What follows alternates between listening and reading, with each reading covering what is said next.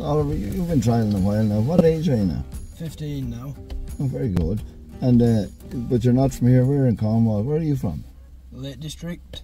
Where's that? Just like Cumbria area.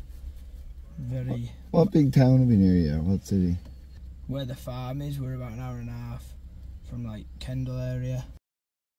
You were nearly winning yesterday. You'd second with your dog. What dog is that you run? Have you got him long? That's my new dog, Gary. That was the third time out with Gary. He's going to be a fair dog, yeah. I was looking at him this morning there, lifting and coming down the field, and he's very nice. But I was enjoying the way you were handling too. You were nice and calm and cool and all. Who do you see, like, who influenced your handling? Or did Ross help you, your dad help you? Or well, to be fair, it's a bit part of everybody, to be fair. Like, Kevin's helped me a lot. Dad's helped me a lot. So, yeah. When you see handlers, like, who do you like to watch? Whose style do you like, or who would you like to be like? Well, Kevin's like the masterclass in yeah. You know, he manages to make every run look uniform, doesn't he? Like, so he's probably the person you look up to, isn't it? Yeah, yeah.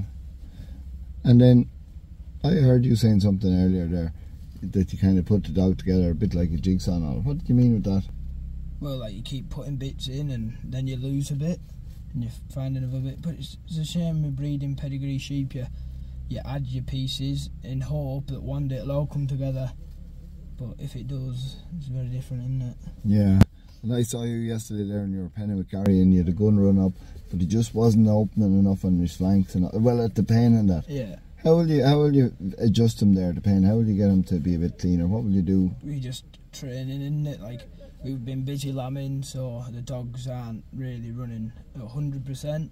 So we just need to train them to, when you say get out, they get out, and give the sheep a bit more space. Yeah. And with commands on dogs, do you have any special commands there, or just regular commands, or do you have like get out commands, or what do you think about that? Well, I'm putting Gary on like get out commands, but I got him off Dad, who got him off Jed Watson, and he had him on them, but he's kind of like drifted away from them, so he's to put back on them now. Yeah, yeah. And what's coming up for you now? Are you going to deer play in a couple of weeks? Going to deer play, Shabfest. Looking forward to the World. Oh, you're going down to Shabfest? Shabfest would be nice now. Looking forward to the World. Yes.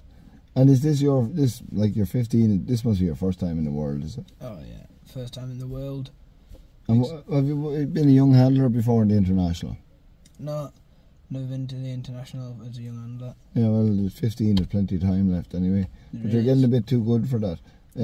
So in the World Trial, you're just a regular team member in the World Trial. You're not a young handler or anything. No, I'm a young handler in the World. Oh yeah. Yeah.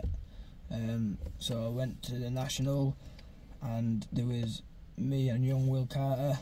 Yes. I come first and second with Stripe and Jet. Jet come first, like in the young handlers national. And then they come up to me and Charlie Dunbutton and asked us if we would both run in the World Trial. So yeah, and I've seen Charlie before in deer play, and he's a serious fella. And I've seen Will here yesterday, and he's very smooth too.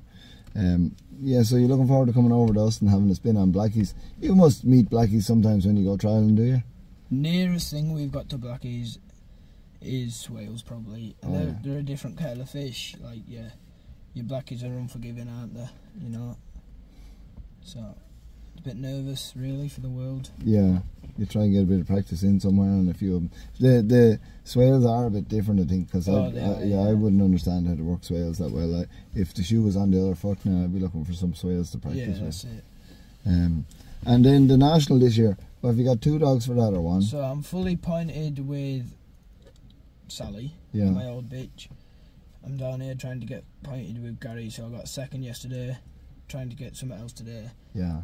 Because just fingers crossed. Time is getting short now. It'd be nice to pick up something else this afternoon. Yeah. And just unfortunate then that other field this morning, that was starting to shape up and do a nice run. Oh, it was, yeah. But that's how it goes here, isn't it? Yesterday, sheep were particularly difficult yesterday, weren't they? Yeah. Like yesterday, it really showed the good dogs from the bad, didn't it? Yeah. You know, the sheep are unforgiving down here.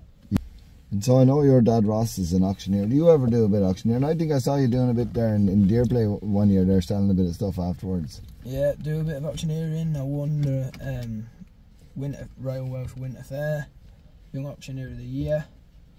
Yeah, do a bit of that, go to the market sometimes, sell old jowls and Yeah, is that something you'd like to do? Do you know what you want to do now when you leave school, or? Well, it's something to fall back on, isn't it? Because you can't rely on the dog job and the pedigree job to get you through life. So, I'd think the auctioneering will be like my backup, you know. Yeah, the auctioneering would be nice too. You'd be just a couple of days a week. You wouldn't That's be busy it. with it all the time. You still have time for other stuff. That's it, Yeah. And you and Ross, you get around, you travel a nice bit there. Oh, here comes Tony Rolfe. Well, come here, listen, mister. Thanks for doing that. We'll wrap it up.